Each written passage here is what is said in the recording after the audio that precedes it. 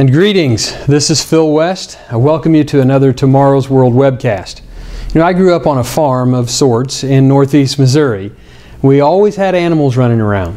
Dogs, horses, goats, chickens. We even had ferrets for a while, along with a pet raccoon we called Charlie. One thing we learned in that environment is that animals are often unpredictable. Even domesticated animals can be quite unpredictable. But the unpredictable factor rises exponentially for wild animals. Recently, North Carolina's coastline has experienced an above-average incidence of shark attacks on humans, with 8 such attacks in less than a month. Thankfully, none of these attacks were fatal, but these types of attacks have been on the increase. Of course, we hear of other wild animal attacks that occur around the world. The Bible indicates that animals and humans were created to exist together in harmony. God blessed the first humans and said to them, "Be fruitful and multiply, fill the earth and subdue it, have dominion over the fish of the sea, over the birds of the air, and over every living thing that moves on the earth." Man was given a degree of authority and dominion over all the other creatures God had created. The great lions and tigers in the jungle, as well as sharks and whales in the oceans, do not have dominion over human beings, but God said they were to be subject to man's rule. When God renewed His covenant with Noah and his sons after the great flood, He told them again, "Be fruitful and multiply, and fill the earth. And the fear of you and the dread of you shall be on every beast of the earth, on every bird of the air, on all that move on the earth, and all the fish of the sea. They are given into your hand." That's in Genesis 9 verses 1 and 2. God did not create the animals for us to fear, but for them to be in fear of us. But God prophesied in Leviticus chapter 26 that one of the results of disobedience would involve wild beasts among humans. They would no longer be in fear of us, but turn on us. Starting in verse 21 of Leviticus chapter 26, God states, "Then if you walk contrary to me and are not willing to obey me, I will bring on you 7 times or 7-fold more plagues according to your sins. I will also send wild beasts among you, which shall rob you of your children, destroy your livestock, and make you few in number."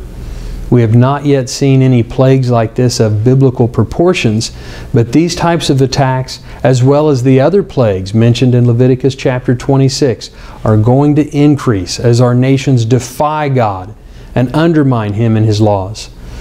And a type of this plague is mentioned in 2 Kings chapter 17. Ancient Israel had been taken into Assyrian captivity, and the king of Assyria removed the Israelites from the cities of Samaria and transferred Babylonians and others in who did not fear God. The result for them is mentioned in verse 25. "And it was so, at the beginning of their dwelling there, that they did not fear the Lord. Therefore the Lord sent lions among them, which killed some of them." Now, God did not intend for wild animals to harm humans, but He does not rule out using them to get stubborn mankind's attention when they're living in rebellion against Him.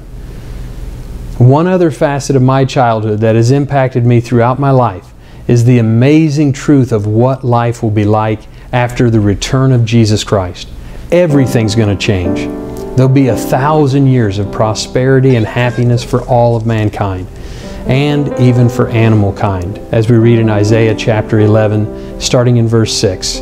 It says, "The wolf also shall dwell with the lamb, the leopard shall lie down with the young goat, the calf and the young lion and the fatling together, and a little child shall lead them. The cow and the bear shall graze, their young ones shall lie down together, and the lion shall eat straw like the ox.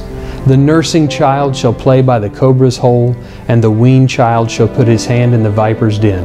They shall not hurt nor destroy in all my holy mountain, for the earth shall be full of the knowledge of the Lord as the waters cover the sea." Yes, even the nature of wild animals will be changed. Now, we were always encouraged in my house to think about what it might be like to have a lion or a tiger as a pet, once their unpredictable nature has been changed, of course. Now, if you'd like to read more about the amazing changes coming after Christ's return, read our free booklet, The World Ahead, What Will It Be Like? I would encourage you to read it to your children. They'll be amazed and excited and filled with hope. for the very near future when Christ establishes His kingdom here on earth. Thanks for watching, and for more information, video, and material on biblical and news topics, please visit us on Twitter or Facebook or at tomorrowsworld.org.